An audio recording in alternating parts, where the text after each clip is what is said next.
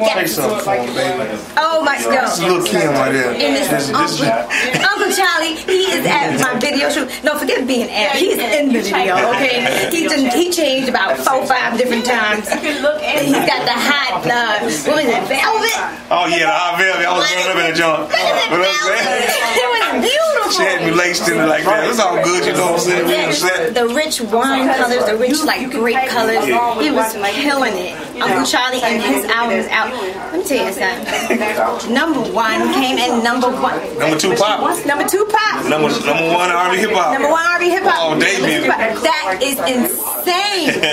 You know, I know what I be talking about. I said I'm gonna get Uncle Charlie, and I don't care because he is the bomb, and he is going to kill it.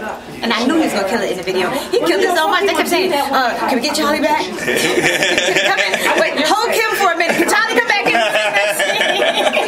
This is my baby, y'all. Uncle Charlie, yeah, please. The album, go get the album. It's crazy. It's called Uncle Charlie. Uncle Charlie, I'm so happy. Like, this is history. Like, who can say they got Uncle Charlie? You know what I mean? The Gap band behind it. Come on, who can say that? That is like classic right there. I feel like I'm on top. Like, I feel like that's a girl. Y'all got it first right here. Me and Kim is on the set right now. Down low. Yes. Kim for you, T-Pain and Uncle Charlie. We gotta go. Peace out. Love you. Yeah. Vivian should be